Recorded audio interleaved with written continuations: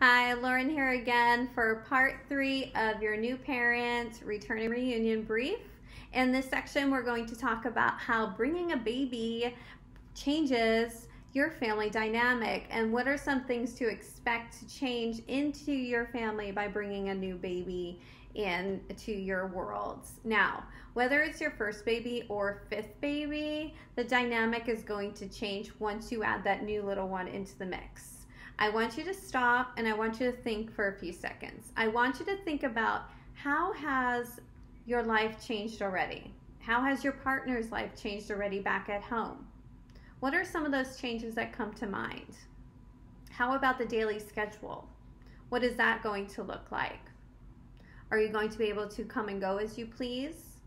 Are you going to be able to spend as much time with your partner as you once did? Are you going to get enough sleep? These are all changes and things you have to think about, and we're going to talk about how you can adapt to these changes and celebrate these changes in your life now that you have the new little one. So the first change, your schedule. Your baby's needs and their schedule is going to affect everything that you do in your day-to-day life. Your world, like I said earlier, is going to revolve around your baby's schedule. How you go and come to places. You got to pack, you need to prepare, you need to make sure you have everything. Are you going to go on a food shopping trip in the middle of nap time? Is that a good idea? Shall we wait? It's all going to revolve around that. Now, this can help you become more of an organized person or even a better planner, because you're going to have to plan everything you do around that baby's schedule to make things run smoothly. Another little change that might come into your household is there may be more chores. You may be expected to do a little bit more now with a new little one in the households. That baby is going to bring in more laundry. That baby is going to bring in more bath times. That baby is going to bring in more cooking. And you're definitely, if you're using bottles, going to have to be spending more time cleaning some bottles. So make sure you work with your partner and that you work together and come up with a plan. This can help strengthen your relationship and, bond together during this time of creating the stuff for your kid that needs to get done. Now, parenting, a lot of people say changes relationships. Some say it puts a strain on their relationship, where others think that, it can make our relationship stronger. We want to lean towards making our relationship stronger. How does bringing a baby into the world make your relationship with your partner stronger? Now, communication is going to be the big player here. It's going to play a major role in your lives once you have a child. You need to be able to both understand each other's needs and expectations, you and your partner. You need to be open and honest with each other and during your daily conversations. You need to talk about any changes that are going on in your lives and set goals together for your new family dynamic. You're going to have to talk about maybe parenting expectations and what parents you want to be towards your child. Make sure you're on the same page with each other.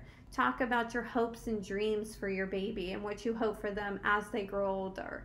This can create a stronger relationship for you and your partner by talking and being open and honest with each other. Now, let's talk about sleep. Being a parent is a 24-hour job, 7 days a week, every single day of the year, never stops. There is no doubt you are going to lose sleep over the next 18 plus years of your life. My advice to you is that when that baby is napping, especially in those early stages, you and your partner try to nap as well. I know you're probably saying easier said than done. There are dishes that have to be cleaned, laundry that has to be washed, and you may even have to take a shower. But I promise you, that baby is not going to remember the dishes in the sink or the laundry that is not folded.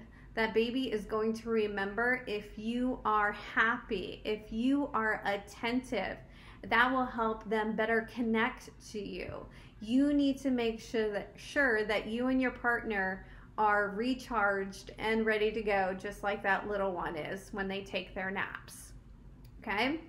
Last but not least, let's talk about the baby crying. Now, I connect this to the smoke detector going off in the middle of the night when the battery is low. A baby crying can be as annoying like that, right? You know, you're deep in sleep, that smoke detector goes off and the battery is just dinging all night long. Take the battery out, it just keeps on going. That baby's cry, to me, that's what it feels like. That's what I equate it to. Babies are going to cry and they're going to cry. You're going to get frustrated. You're going to get annoyed. And that's okay. Babies cry because that's how they communicate. You need to find a way to deal with that and cope with it for yourself. No matter how tired or how frustrated you are, you need to make sure that you never shake a baby, because shaken baby syndrome often occurs with parents that are tired and frustrated with their baby that just won't stop crying. And shaken baby syndrome happens because an adult takes the baby and holds them and just shakes them in a motion that causes a whiplash. Remember, babies have very weak neck muscles and back muscles, and if they're shaken to a certain degree, that is going to cause some sort of fatal brain injury or cause some kind of long disability in the child's. So if you feel like you are getting yourself worked up due to the crying baby, maybe first take a step back, make sure the baby's in a safe, secure spot, let the baby cry for a few minutes, take a few deep breaths, walk away, and then come back and try to soothe the baby again. Now, if that doesn't work, I'm going to give you some more tips to help maybe calm a crying baby.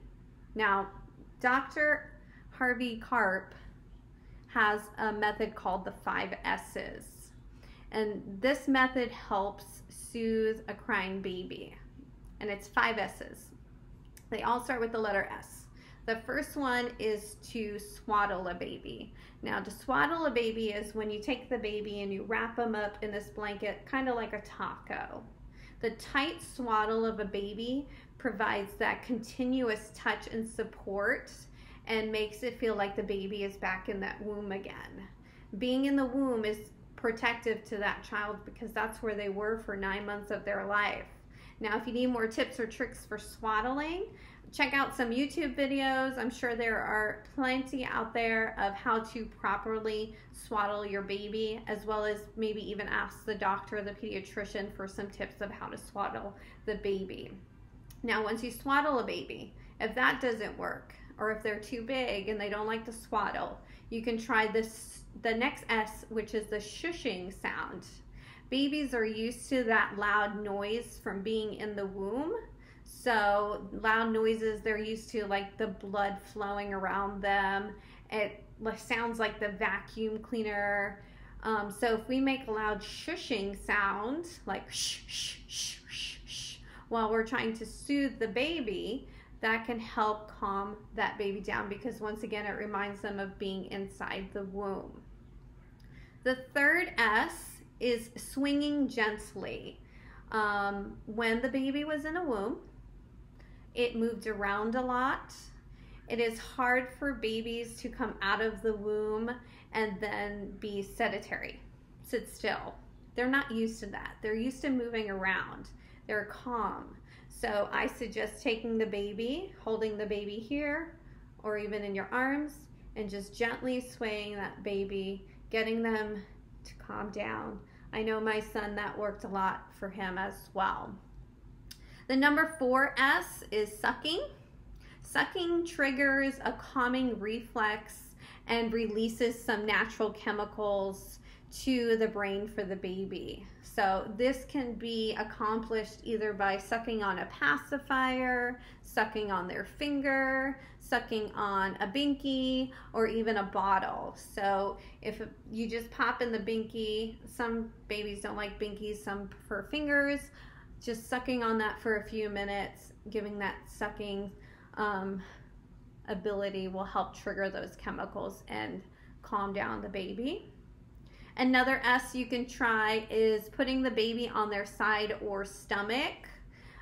When you're holding the baby, you can place the baby on their side or on their stomach, and you can connect in with the swaying as well. This can help with their digestion if they're feeling a little gassy. If the baby does fall asleep in this position, you want to make sure that you transfer the baby back to their back, because for sleeping positions, babies should be sleeping on their backs until they're able to roll on their own. So those are some ways that you can help calm the baby. If you need any more information about calming a baby, please feel free to reach out to us here at Fleeton Family Support Center so we can get you some resources to help you on that topic. Thanks for joining me for part 3. I'll see you with part 4 soon. Bye.